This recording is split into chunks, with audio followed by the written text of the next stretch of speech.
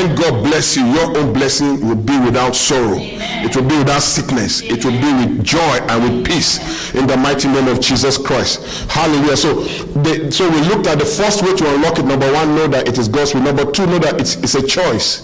It's a choice you have to make. You see, I said before you, life and death, blessing and cursing. Choose life that you may what? May live.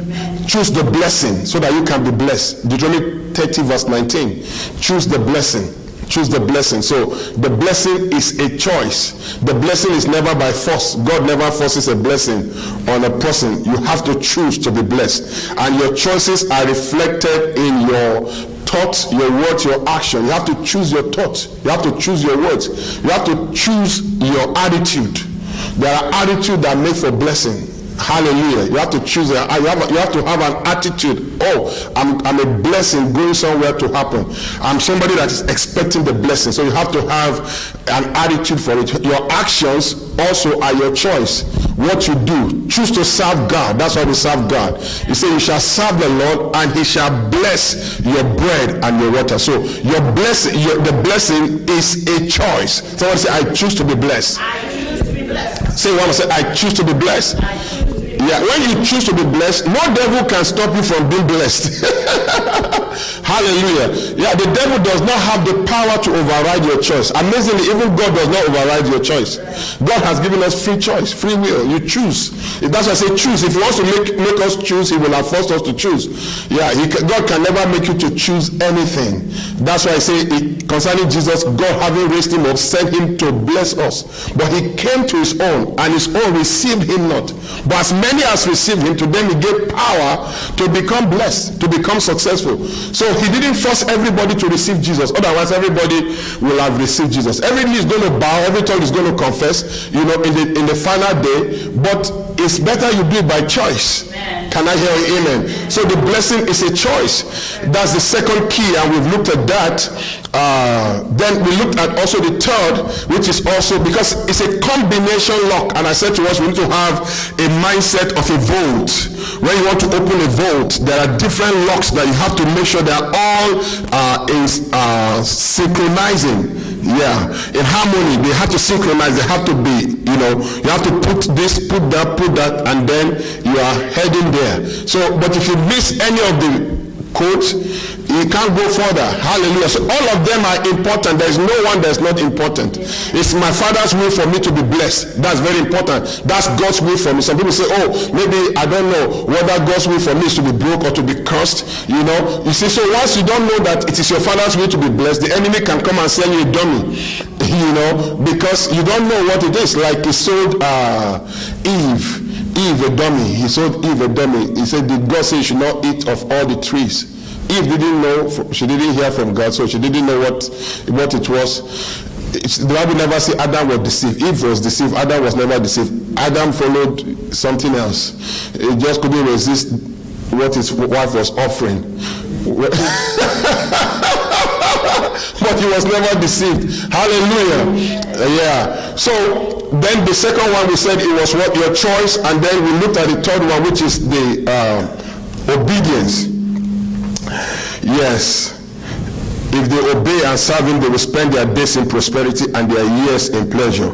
We looked at that. So if you go to our YouTube channel, Facebook page, check all these messages. It's going to be a blessing to you. But today, my God, we want to look at the next code, combination code. They are all closely related. How can I unlock my Father's blessings? Today we're looking at, you need to hearken to his voice. Hearken to the voice of the Lord. That's an archaic word, but it simply means to diligently listen to the voice of God. If you want to assess the Father's blessing, learn to listen, to pay attention to the voice of the Lord. Deuteronomy 28 verse 1 and 2. Are you ready? Yes. Deuteronomy 28 verse 1 and 2. This is going to be very interesting. It says, it shall come to pass, if thou shalt hearken diligently to the voice of the Lord. Someone say the voice of the Lord. Or say the voice of the Lord. if thou shalt hearken diligently, that means if you listen, pay attention to the voice of the Lord, to observe and to do all his commandments, which I command you this day, that the Lord your God will set you on high above all nations of the earth, above all people. You're going to go high if you begin to listen to the voice of the Lord and to obey. And all these blessings, verse 2, shall come on thee and overtake you. I prophesy, blessings will overtake you. They will come on you, they will overtake you.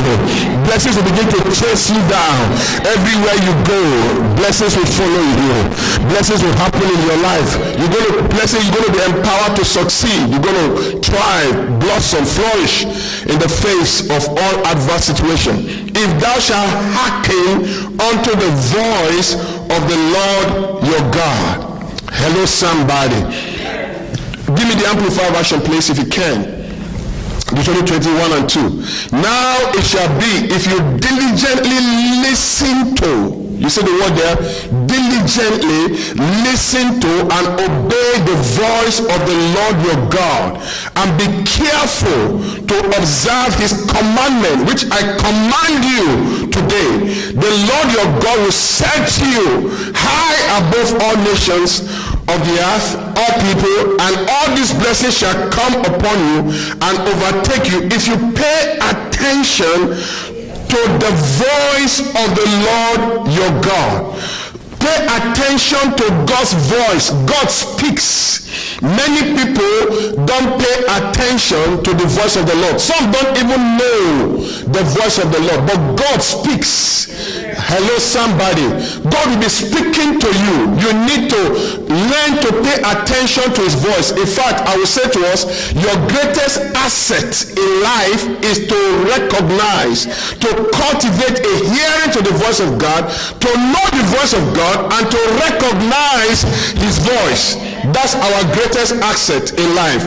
Can I hear amen? Our greatest, someone say, my greatest asset is to cultivate a knowing, a hearing for the voice of the Lord, and to respond to his voice. You see, you need to know the voice of God. You know, a whole lot of people, hey, are you see here? A whole lot of people know the voice of their favorite musician, the voice of their favorite actors, or whatever influencer they have in their lives. When they come on radio and say, oh, this is so and so.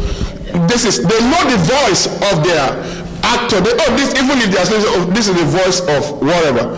But many people also, or I won't say many, okay, I won't say many people, a whole lot of people, I don't know which one is better to say, which one is safer for me. A whole lot of people don't know the voice of God. Yes, even in the church. Yes, many come to church, but they don't know the voice of God. Amen.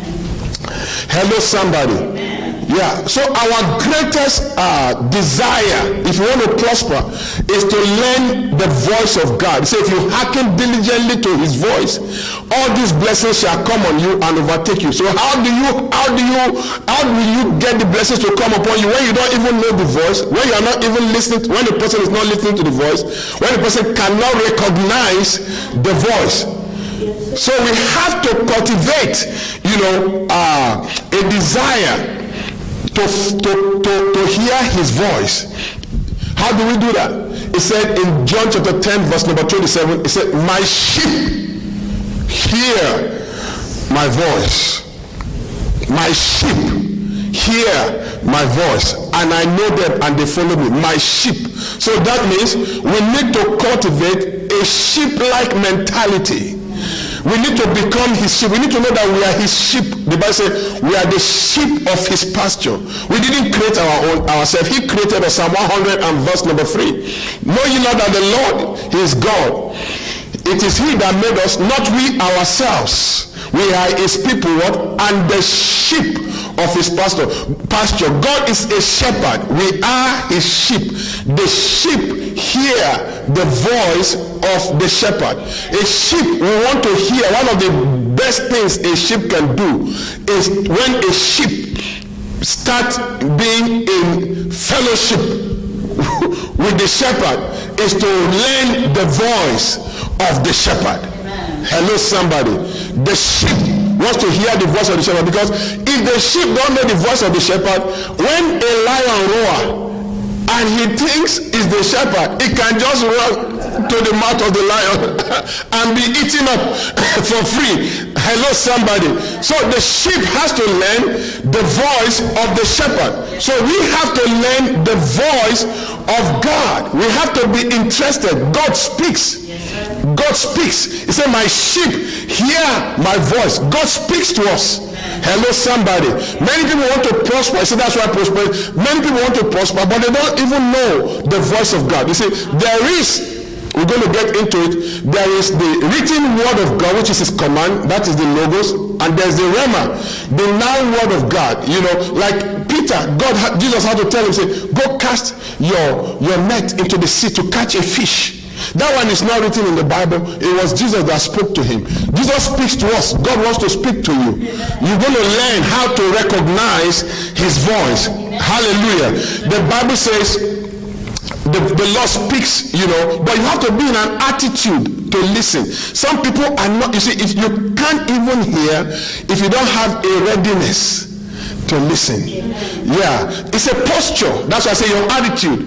Lord, speak, Lord, speak, Lord, speak. What is God? What is God saying? You need to have a posture that is ready to listen. If you don't even know that God speaks, some people don't know that God speaks, so they are not in a readiness to listen.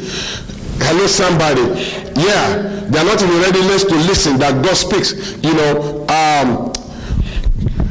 Psalm 85 verse 8. The Lord speaks. Do you hear his voice? Do you know his voice? Have you recognized his voice? So don't just say, oh, God speaks. One of the things that God does most is talking. In fact, God doesn't do anything more than talk. Everything he does is by talk. All God does is words. He doesn't do anything. God doesn't move a hand to do it. He just speaks. Yeah. And he will speak to you. I said, look at the psalm. He said, I will hear what the Lord will speak. Someone say, I will hear. In the name of Jesus, you're going to begin to hear in the name of Jesus. I say you're going to begin to hear. God is hearing your hearing this morning.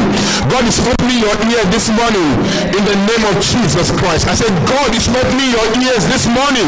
You're going to begin to hear. I say you're going to begin to hear. Someone say my ears shall hear what the Lord will speak. He said for he will speak. He will speak.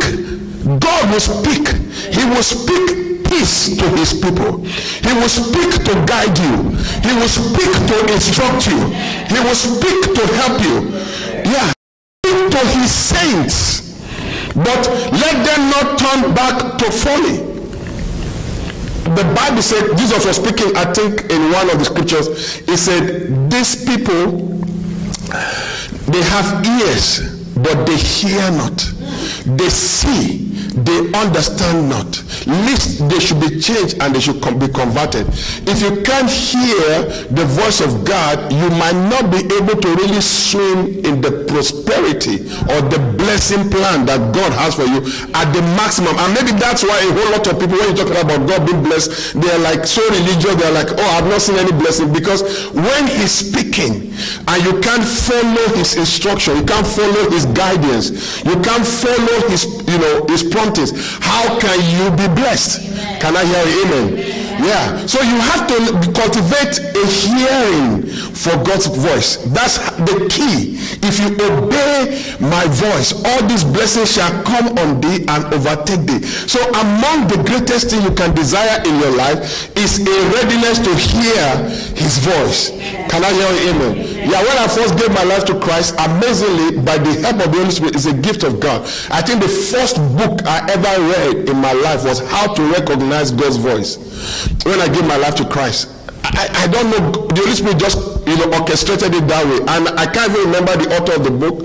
I can't remember what the book is, and I've tried to look for that book again because I don't know even how I got the book, but that's the first book I read when I became a Christian. How to recognize God's voice, and that has helped my life till forever. Because you got to hear what God says. For the Lord, for I will hear what the Lord will speak. The blessing will be delivered when you can hear what God is saying. And the Bible says, God speak. In John chapter 10, verse 4 to 5, it said, when he putteth forth his own sheep, he goeth before them, and the sheep follow him, for what they know his voice. The sheep know his voice. A stranger's voice they will not follow, but they will flee from him, for they know not the voice of a stranger. How do you know the voice of a stranger? The best way to know the voice of a stranger is to know your father's voice.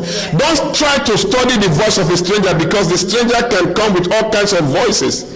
The Bible says there are many voices in the world. None of them is without signification.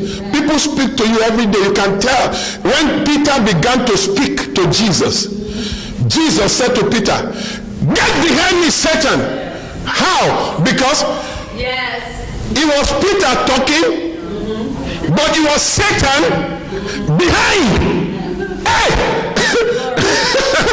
And many people, because the voice of Satan, he said, he can masquerade, he can change, he can pretend, he can, some people mimic people's voices. You have to know the voice of God. Yeah. So that when he speaks to you, Jesus said, I'm going to the cross and die. Peter said, God forbid, this will never be your portion. We take authority over every satanic plan to take you, to cut short your life. He said, hey, get thee behind me, Satan. He could recognize.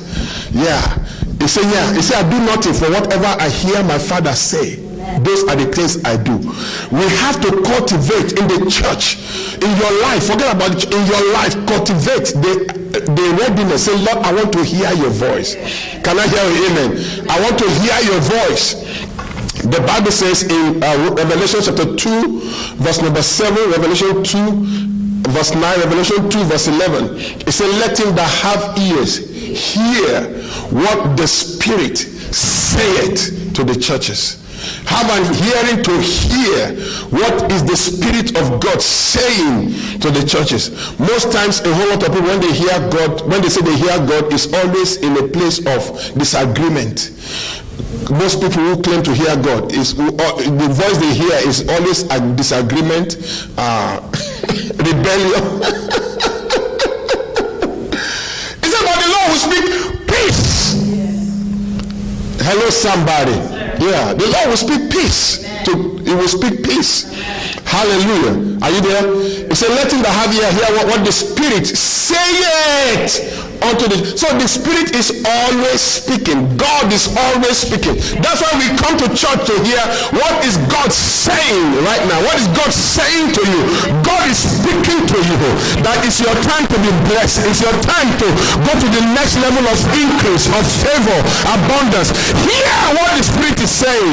Don't let the devil talk you out of God's blessing plan for your life. Don't let the devil talk you out of the miracle plan of God for your life, the increase plan of God for your life. Hear what the Spirit is saying. Yes, I love what Habakkuk said in Habakkuk chapter 2, verse 1. He said, I will stand upon my watch. I will set me upon the tower. I will watch to see what he will say. I will watch to see what he will say. He has so learned the voice of God that he can see the voice. Not just hear, but he can see the voice. That means maybe it's reading the lips of God. What is the...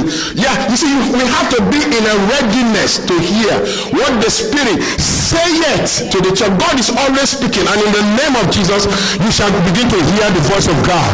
I say you shall begin to hear the voice of God. In Isaiah chapter 50, verse 4 to 5, it says, the Lord has given me the tongue of the learned, that I should know how to speak a word in season to him that is weary. He said, he wakeneth me morning by morning. He wakeneth my ears to what? To hear as the learned. He wakeneth my ears to hear. So every morning you wake up, one of these says, good morning, Holy Spirit. Good morning, Lord. What would you have me do? Yeah. What are you saying to me? Have that, because you see, you have never been in the day.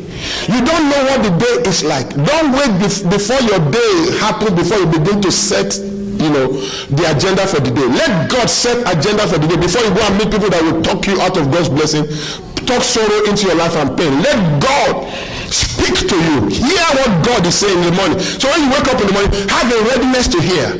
What is the Lord saying? Good morning. Lord, what are you saying? You see, when you are not ready to hear, God will not speak. Yeah. Hello, somebody. Because sometimes he'll be speaking and speaking and speaking and speaking. If I'm speaking to somebody, I'm talking. And the person never responds to what I'm saying. What am I going to do after some time? I'll just stop talking. Hello, somebody. And God has been talking. But we're not hearing. We are talking. We're not hearing God. Hello, somebody. It says, morning by morning, he waketh my ear to hear. As a learner, the Lord has opened my ear, and what I was not rebellious. The next verse, I was not rebellious, neither what turn back away. When God speaks to you, one of the good things about it is that learn to be prompt, learn to obey, learn to be prompt. Hallelujah. Yeah, many years ago when I was going to come full-time ministry, I wanted to go and pray. I told my wife, I said, for 3 days I'm going to be in this place. Don't look for me. Don't wake me up. Don't knock on the door. When I'm done, I'm going to come out. I want to pray to find out, is it the will of God for me to go full-time ministry? I want to pray and fast. So I went to our other section of the house, entered the room, I knelt down. I began to talk to God. The moment I started talking, God said to me, son, if your presidency in your country give you an employment, how many hours, how many days are you going to pray for you to accept their employment? I said, I don't think I will pray. Because I will just think that's a breakthrough. He said, so I, the God of heaven, I've called you to come and work for me. Now you want to pray. How many days? I just got up, carry my Bible. You see, a whole lot of prayer time can be reduced through active conversations. Oh, you're not hearing what God is saying. What you are praying for, if you hear God's voice, it might be easier for you. Yeah, a whole lot of prayer time can be shortened through conversation when you begin to recognize God's voice. Yeah. And you're going to begin to recognize in the name of Jesus Christ. Yeah. That was the end of it. My wife said, I came and my wife said, 3 days. I said, not even 3 minutes. The Lord has spoken. God has spoken. I heard him, let the church say amen. And 20 years strong. What he has said is still standing firm. Hallelujah. Bouncing in the Lord. All kind of blessings and breakthrough and open doors. 20 years strong. I hear God's voice. Make it your asset, because he said, all these blessings shall come upon thee if you shall hearken unto the voice of the Lord your God. And I see blessing coming upon your life in the name of Jesus. He said, whither which way you go, whether you turn to the left or the right, Isaiah 30, 21 to 22. Isaiah 30. Am I preaching God? Are you getting blessed? Oh yeah. He said, though the Lord give you the bread of adversity and the word of affliction, yet shall not your teachers be removed from you each corner anymore, but your ears shall hear the teachers, and thy ears shall hear your eyes shall see your teacher, and your ears shall hear what? A word behind you say what? This is the way, walk in it. There's always a way to walk. There's always a way to go. Hello, somebody. Yeah, when you turn to the left or to the right, the voice of the Lord is very powerful. Yes, sir. Hello, somebody. Yeah, it was the voice of the Lord that led Abraham to become the father of blessing, because he heard the voice of the Lord. In Genesis 22 from verse 1 to 2, the Bible says, it came to pass after these things that God did tempt Abraham, and said, God said to him, Abraham, he said, here am I. Said, take your son, your only son whom you love, go to Moriah and offer him there for a burnt offering. Upon one of the mountains I will tell you. And Abraham got up and departed. And in verse 16, look at it there, verse 16. I just say, by myself have I sworn, because you have done this thing, and as what Anon will tell your son, your only son, that in blessing I will bless you, in multiplying I will multiply your seed as the stars of the heaven, right? And as the sand on the seashore. And what? Thy seed shall possess the gate of his enemies. And what? In thy seed shall all the nations of the earth be blessed, because what? Thou hast obeyed my voice. You see that? Thou hast obeyed my voice. So the blessings of Abraham that we are singing, Abraham's blessings are mine. They are mine now. Abraham's blessings are mine. I am blessed in the morning. I am blessed in the evening. Abraham's blessings are mine. The blessing came on Abraham because he obeyed the voice of the Lord. The voice of the Lord. Hello, somebody.